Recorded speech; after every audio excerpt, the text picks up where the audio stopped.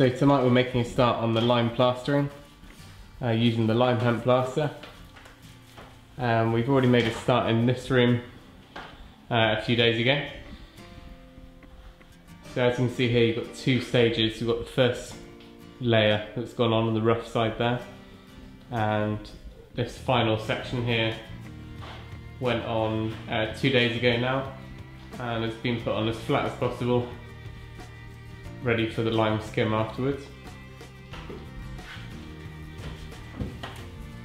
Here you can see where we've taken off all the lime plaster, and any loose lime mortar has been picked away to give a good key for the new lime plaster to stick in.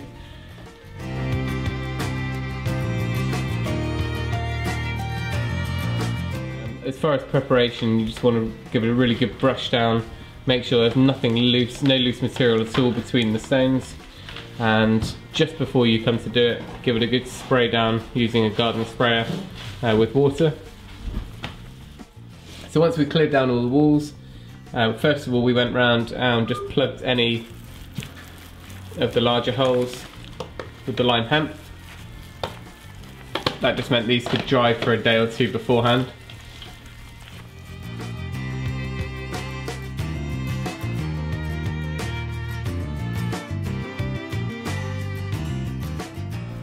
So even though you can put the lime hemp plaster on in around 25mm thick in one coat, we've decided to do it in 2 coats just because we've found it dried a lot quicker and it seems to be a lot easier to work with that way.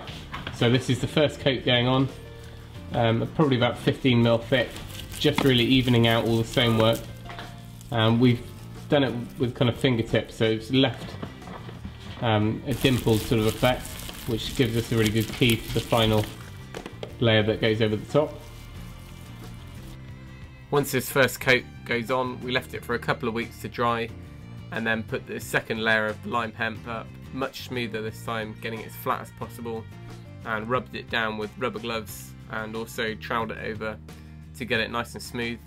We then ran a couple of nails over it to key it ready for the final skim.